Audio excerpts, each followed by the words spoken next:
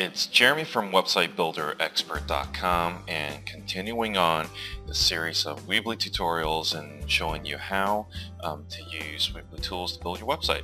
So in this particular tutorial, we're going to go over the multimedia elements, and you can click into the multimedia elements here, and you can see these are the slideshows, the galleries, and multimedia tools such as YouTube videos and Google Maps that you can use to build out your website. Now these are probably used maybe 5 to 10% of most websites, but nevertheless they are an important part of the tools to give your website a more interactive feel.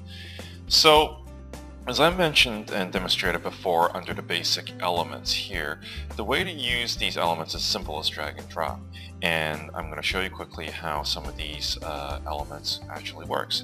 So first thing I'm going to do is pull down a multi-column element so I can insert these elements separately on each one of these columns.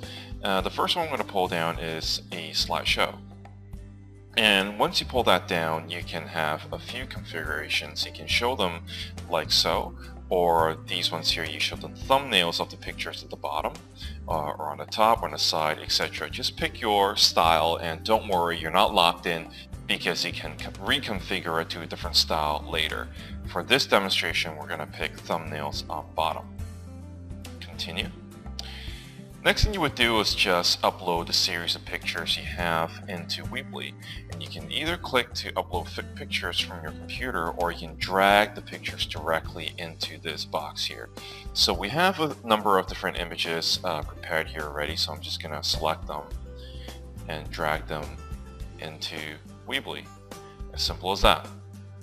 As you can see, it's rendering, it's uploading the pictures right now, and depending on how many pictures you have, it may take a few more seconds or up to a minute or so, but the picture size also matters as well. So for each one of these pictures, you can actually give them individual caption if you wish, so it can be decoration for this specific example, and the caption will actually appear below the image when it's in full size.